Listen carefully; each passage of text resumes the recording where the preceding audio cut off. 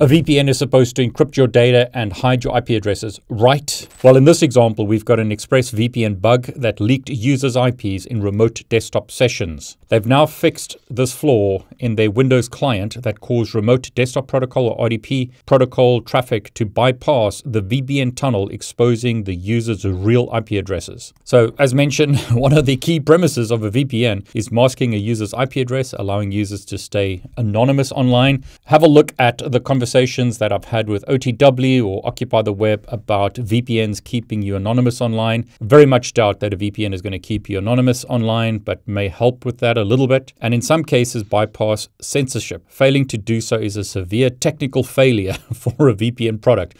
I would say so. On April 25th, 2025, a security researcher known as Adam X reported a vulnerability through the ExpressVPN bug bounty program that exposed RDP and other TCP traffic over port 3389. The ExpressVPN team found that the issue was caused by remnants of debug code used for internal testing being mistakenly included in production builds, specifically from this release, which was released about 4 months ago, to this version. Okay, so if a user established a connection using RDP, the traffic would bypass the VPN. This didn't affect encryption, but RDP traffic wasn't routed through ExpressVPN as expected. That means that an ISP or someone else would see your real IP address. Okay, so in somewhat good news, this only affected RDP, and they say that not many people use RDP, but it is a worrying development that a product that's supposed to encrypt all your traffic isn't doing that. So the user didn't use a split tunnel or something where they said that RDP mustn't be encrypted. It was supposed to be encrypted and wasn't encrypted. Last year, they also faced a DNS request leaks issue when split tunneling was enabled, where an ExpressVPN bug has been leaking DNS requests for years.